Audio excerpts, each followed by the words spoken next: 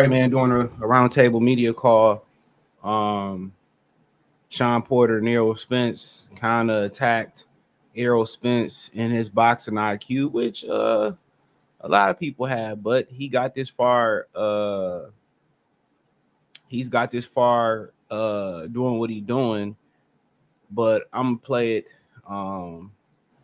Thumbs up the video, share the video, subscribe to the channel. Next subscribe button is the bell icon button. Hit all notifications, increase your chance you get notifications. We go live or drop a video. So let's get into it.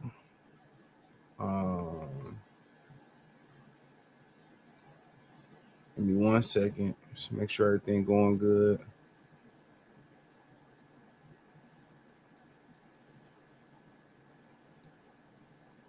All right, here we go.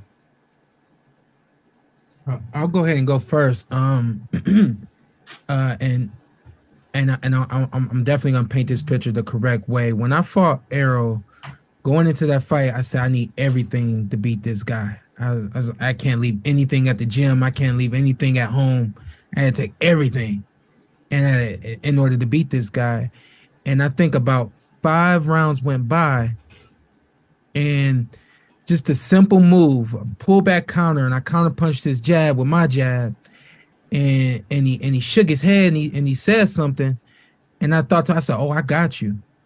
And what I realized in that moment was he's not as smart, not as intellectually sound as I thought he was going to be, and that seemed to kind of carry through the entire fight.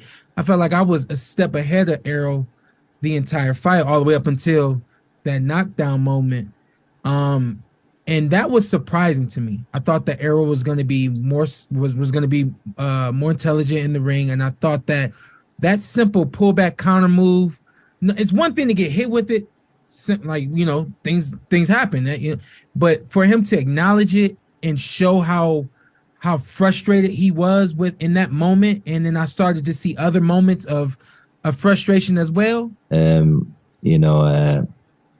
Very sharp puncher. He's not I don't want to say he's like Errol Spence's more grinding, more thumping kind of power. His is more sharp and snapping, Terrence's, and surprising. That's what I'd take from them two.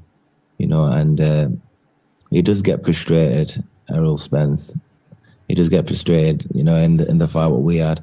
We're catching him with shots, he gets frustrated, he shows it, but like I said, we're talking about two A-star fighters, and it's like I say, it's going to come down to many things in this fight, and they're going to have to bring absolutely every part of their game to get the victory. All right, so these are two guys that fought Errol Spence and fought Terrence Crawford. And I believe Derek James said, I hear people say this all the time, that we don't have to make adjustments. We just going to keep stepping it up and stepping it up and stepping it up and stepping it up. And, in some scenarios that can work. When you got a good chin and you're very, very conditioned, that can work. But, I think for a lot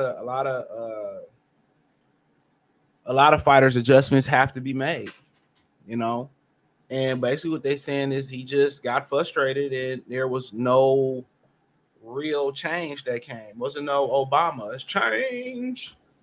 There was no real change. He didn't make a boxing adjustment, and he just kept stepping it up and stepping it up. And especially, he may get away with that with Terrence Crawford, but once you move up in weight, that ain't going to be the case. You're going to have to show other wrinkles to his game, and maybe he does have other wrinkles. We assuming that we seen the best of everything. Like I keep telling y'all, man, he ain't fought nobody. He ain't never been an underdog. He ain't never been close to being an underdog. He fought names, and some people say the same thing about Terrence Crawford. So we going to learn a lot about these guys come fight night. Somebody could have an off night. Somebody could have an on night.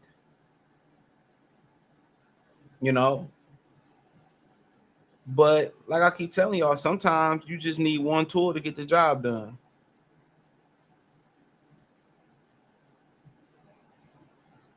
Sometimes you don't need multiple tools to get the job done. But yeah, it wasn't nothing that, I mean, the Ugas fight is very indicative of what they were just saying. It's very indicative. He just kept stepping it up, and it was something very fishy about that fight. When I went back and watched it, I'm not gonna say nothing. Me and Kobe had a discussion off air, but I'm not gonna say nothing. It was something very fishy about that fight. You know, but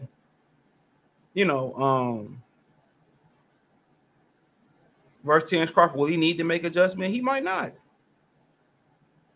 His size and his reach and his output just may be too much for Terrence Crawford. Is Terrence Crawford gonna sit there and let him beat him? No. But I'm pretty sure Errol Spence got an idea of what he want to do. And he's saying, I want to break down Terrence Crawford. So he's going to keep throwing, hitting him everywhere to break him down. Terrence Crawford got to be aware of that. And then go ahead and say, well, he's fundamentally more sound, man. I don't think so. He makes a lot of fundamental mistakes that with a puncher, he can get clipped. I didn't see Terrence Crawford when he have to, he'll fight a disciplined fight. I didn't see it. I mean, that Shawn Porter fight was disciplined. Until, Andre Ward said you down. He couldn't believe it. Then it was like, okay, can I go get him? And they was like, yeah, go get him. So, like I continue to say, bro, it's like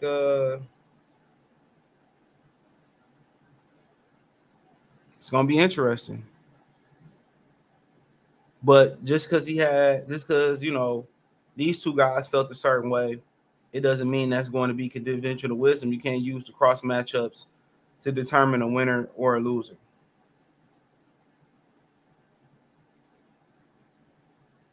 But yeah, it's not a main shit. At the end of the day, they said Derrick James. I remember I'm hearing them. Oh, you step it up. You just step it up. And that's their adjustment is stepping up. That's their adjustment, stepping up the output, stepping up the value, trusting a condition. Then when you get guys like that, bro, the number one thing that you probably need to do is touch that body. Number two thing you need to do is be able to effectively counterpunch with combinations. You can't throw one good shot. No, you got to follow up with 2 or 3 good shots every now and again. But I don't think anybody thought Errol Spence was the most intellectual fighter out there. He has a very barbaric, brawly type of style. And if you had the physical gifts he had at the welterweight division, I think a lot of people would just rather go about it that way. But Terrence Crawford is going to have to walk through some shit. That's just what it is. He know it. And I think counter punching is going to be key. And Errol Spence defense is, people say he got great defense. And I just be looking, dude, he square up a lot. When I do my film breakdown, I will show that. He squares up a ton. But more that may not matter. He may just be too physically big for Terrence Crawford. Who knows? But, Shawn Porter saying I did the counter pull. He was just frustrated and he didn't really make any adjustments for me stopping it. He said, I felt like I was in control until the knockdown. That should let you know something right then and there. Control, my smoky voice. He felt like he was in control. And he did nothing to stop that. And if I can get off doing the same thing over and over again versus an opponent, yeah, I feel confident too. You know how people cry you play Madden because you're running the same plays? Well, stop it. And I stop running the same plays. Till you learn to stop it. Why would I stop doing it?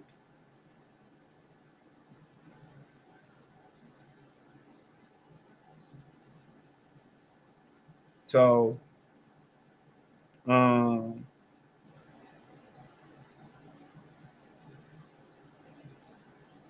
but yeah, let me know, you know, what y'all think. Thumbs up the video, share the video, subscribe to the channel. Next subscribe button is the bell icon button. Hit all notifications, increase your chance, get notifications. We go live or drop a video. Financially, want to support the channel, Cash App, $CJ Good 313, Venmo CJ Good 313, PayPal link in the description. Hit the link tree. Find me on Twitter, Instagram, Spotify, Anchor, Cash App, Venmo, PayPal, Apple Podcasts, Google Podcasts, the whole nine. Appreciate the love, support. Let me know what you girls and guys think in the comment section. But other than that, man, check out the welterweight boxing talk, boxing news playlist. Peace.